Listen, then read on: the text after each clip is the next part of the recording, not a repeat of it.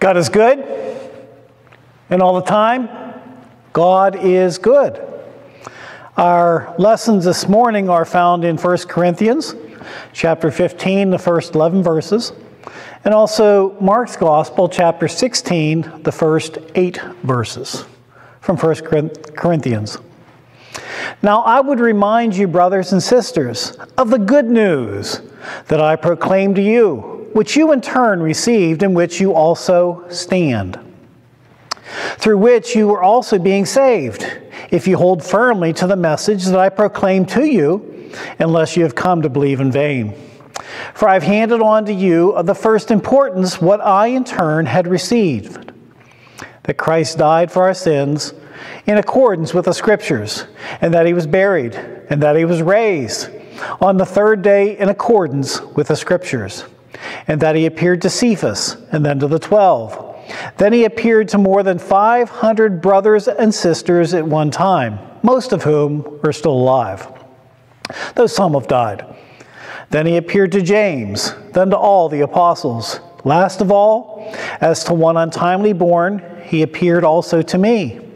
For I am the least of the apostles, unfit to be called an apostle, because I persecuted the church of God. But by the grace of God, I am what I am. And his grace toward me has not been in vain. On the contrary, I worked harder than any of them, though it was not I, but the grace of God that is with me. Whether it was I or they, so we proclaim, and so you have come to believe. From Mark's Gospel.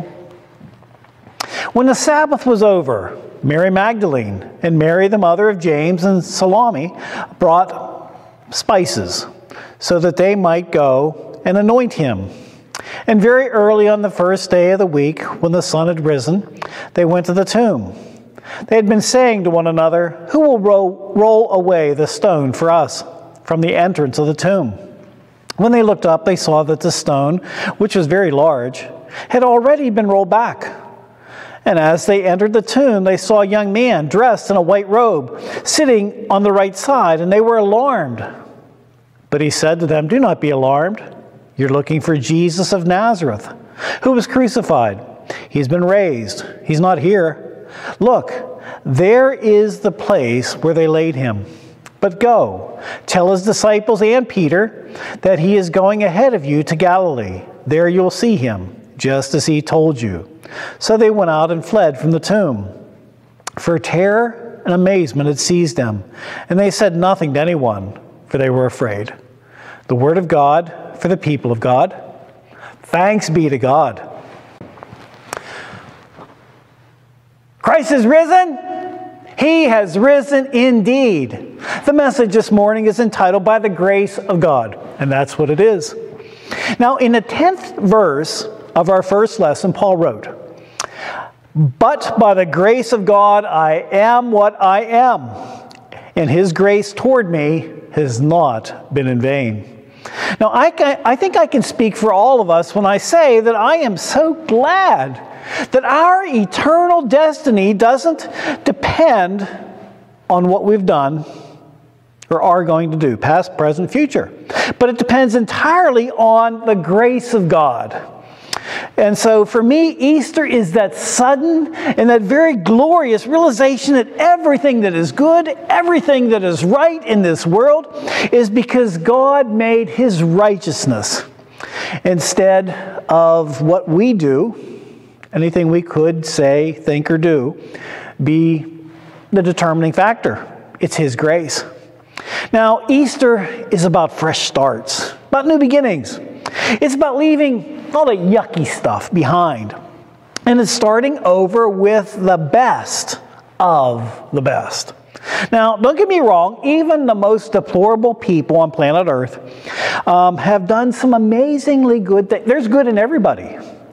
However, no matter how yucky some of the parts of our lives have been, there have been some really noble and Christ-like moments for all of us. Now, the problem being that hardly anybody ever notices all the good stuff when we just give them one juicy little tidbit of indiscretion on our part to remember. Now, I suspect that there is a very good reason why everybody wants to remember all the yucky things about our lives instead of the many times when we really shined. And I suspect it's because of the prince of this world.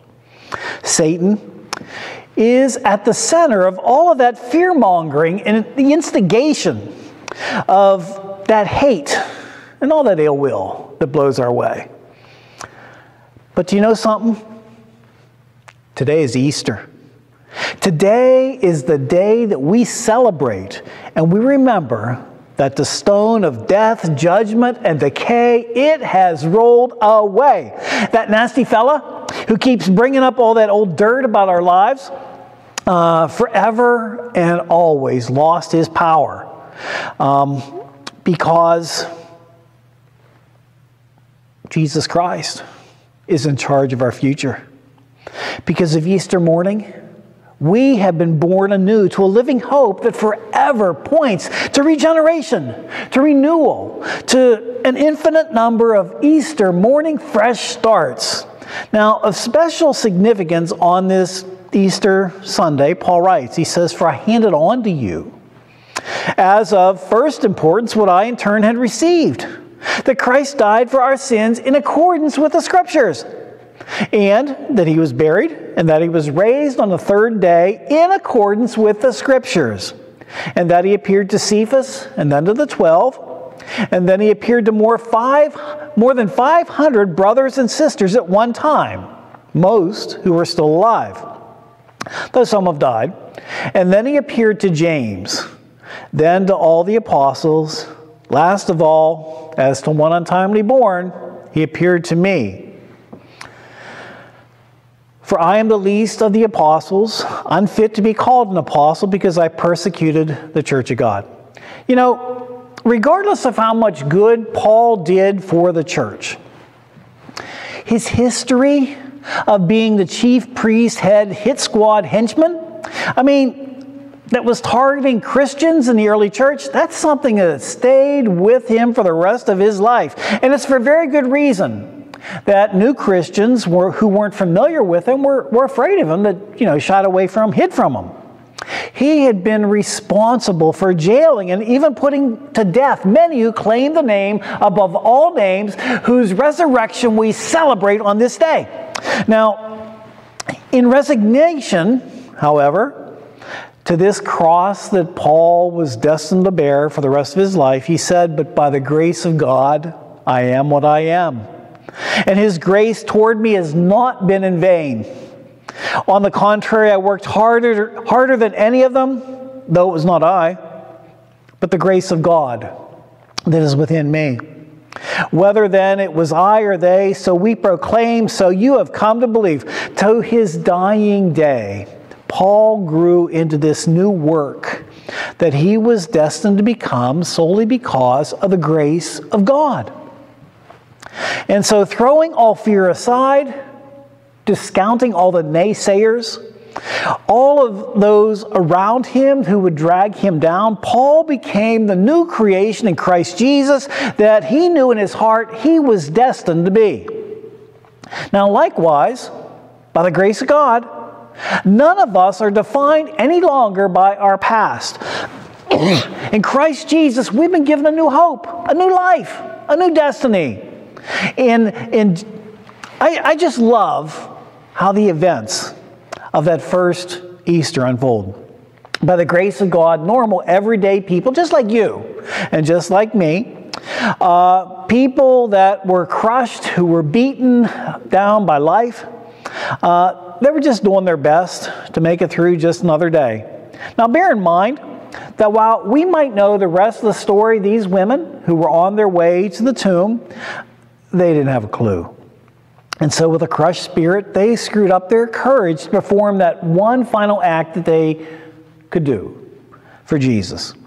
And so somberly, they headed for the tomb. They had armfuls of spices. Their intent was to anoint the body of their friend and loved one. Now, at that junction of time, they were simply too numb to take into account the grace of God. Now, when the Sabbath was over, Mary Magdalene, Mary the mother of James, Salome, brought spices so that they might go and anoint him. And very early on the first day of the week, when the sun had risen, they went to the tomb. They'd been saying to one another, "Who will roll away the stone for us from the entrance to the tomb?" And when they looked up, they saw that the stone, which was very large, had already been rolled back. Do you really want to talk about the grace of God? Well, God had this. God had this from the very beginning. Not only was the stone rolled away, but there was no longer any need for that armload of spices that each of them were carrying. It's at this juncture that an angel of God clues them in as to what grace really means. And so as they enter the tomb, they see a young man. They saw a young man dressed in white robe, sitting on the right side, and they're alarmed. But he said to them, "Do not be alarmed. You're looking for Jesus of Nazareth, who was crucified. He has been raised. He's not here. Look, there is the place they laid him. But go tell his disciples and Peter that he is going ahead of you to Galilee. There you'll see him, just as he told you." So they went out and fled from the tomb, for terror and amazement had seized them. And they said nothing to anyone, for they were afraid. The God of grace is still with us. The grace of God is that God is still on the throne. The unbelievable riches of mercy and grace are in store for any who will call upon the name of the Lord Jesus Christ. And so on Easter Sunday, the great deceiver lost the campaign of terror, lies, and deceit that he had been waging on planet Earth. And by the way, he's still trying. But that doesn't mean just because he lost back then that he's given up his game. The way some people were treating each other in the media, even in homes, children against parents, husbands against wives, and vice versa. I mean, it's appalling. The way personal integrity and a person's word being their bond years ago, today it's just a travesty. But the real grace of God is this. God is not done with any of us just yet. Easter is proof positive of that. Notice has been served in the very heart of hell that the Lord Jesus Christ has beaten Satan and all who follow him. They're in a sinking ship. All around us, we might see the feeble attempts of the enemy's last stand, but now, bear in mind, he's trying to take as many with him as possible before he's cast into the pit and then into the lake of fire. I mean, but the grace of God is that despite all fear, all trepidation, the Word, God's Word, is going to get out. And our lesson from Mark's Gospel ends on the sour note of the women saying nothing to anyone of the angel's words to them. Now, obviously, the Word of God does get out. I mean, the women do tell Peter, who is not listed among the other disciples. Why? Well, he denied him. Remember, after the resurrection, Jesus says, "Peter, do you love me more than, the rest of these?" Says it 3 times. Counteracting that denial that he made in the chief priest's garden. Reinstating him as a member of the church. Now, the people did tell Peter, they did tell the rest of the disciples, and they eventually did go to Galilee as they'd been told by the angel. And as Paul noted many years later, he appeared to Cephas, then to the 12. Then he appeared to more than 500 brothers and sisters at once, most of whom are still alive, though some have died. Then he appeared to James, then to all the apostles. Last of all, to one untimely born, he appeared to me. The grace of God is that no matter how dark a night of the soul you might experience, the sun is going to rise on Easter morning. The stone is going to roll away from the tomb. And the new hope is going to be the timeless message of God's amazing and matchless grace. Now, that ever-renewing good news of the gospel is that whatever shameful things you might have ever done in your past, they are not remembered on those heavenly shores. Now, our Lord Jesus Christ took all that yucky stuff that brings so much shame to you and I, and he took it on his own shoulders when he was raised up on the cross. And he personally flung it in Satan's face when he descended into hell before he rose from the dead, as is affirmed in the Apostles' Creed. On this Easter morning, would you affirm with me, if you so desire, this timeless affirmation of the church from years ago? We call it the Apostles' Creed. I believe in God the Father Almighty, creator of heaven and earth, and in Jesus Christ, his only Son, our Lord, who was conceived by the Holy Spirit, born of the Virgin Mary, suffered under Pontius Pilate, was crucified, died, and was buried. He descended into hell. And on the third day he rose again from the dead. He ascended into heaven and is seated at the right hand of God the Father Almighty. From there he will come to judge the living and the dead. I believe in the Holy Spirit, the Holy Catholic Church, the communion of saints, the forgiveness of sins, the resurrection of the body, and the life everlasting. The grace of God is an amazing and all-powerful thing. It's the grace upon which we can all currently stand.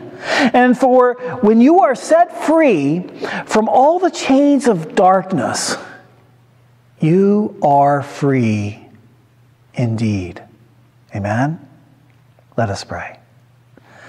Father God, the stone rolled away.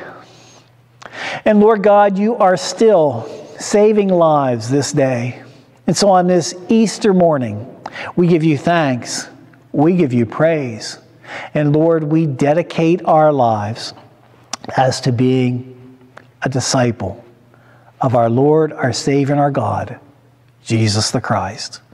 It's in his name we pray. Amen.